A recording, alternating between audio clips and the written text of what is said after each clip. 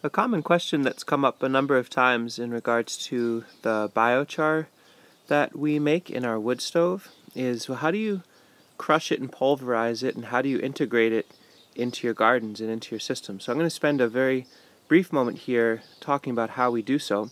Might be surprisingly low-tech and very simple, and I'd encourage you, I'm not going to go into how we make biochar in the wood stove, all that. I'll link right here to that video which goes over it in depth. This is more about how do we take it once it comes out of the stove and get it useful in our system, so I'll share those notes.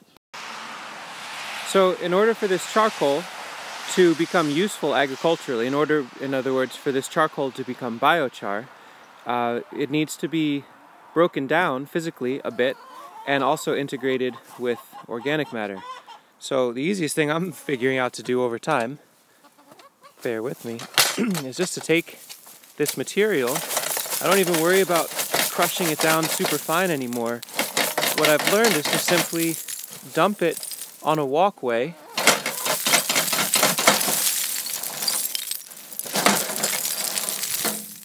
Very elegant, very elegant video shot there. Dump it on a walkway, chunky and all, right at the beginning of our chicken composting system. Two things get done almost automatically at this point.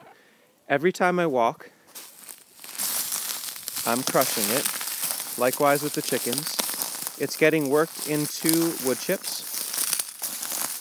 And these wood chips ultimately will be scooped and sent onto this hot compost with food scraps.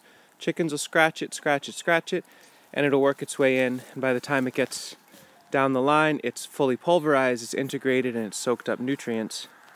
It's the least tech way that I can find that seems to be very effective. Critical things. Two things to share here. Number one, your charcoal absolutely has to be crystal cold. Do not take it out of the wood stove and dump it on wood chips or dump it on hay. That's bad.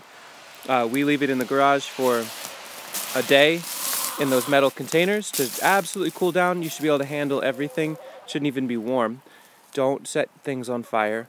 And number two, the dust that comes off of it is pretty rough for lungs. So you notice I did it, the wind was going this way and there weren't chickens around. So I try to do it early morning or in the evening, and I try to make sure I'm not breathing the fume. Just dump it out and walk away.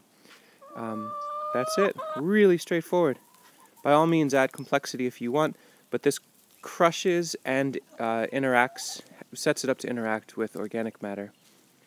Now I better get to actually turning some compost for these little beasts in the snow.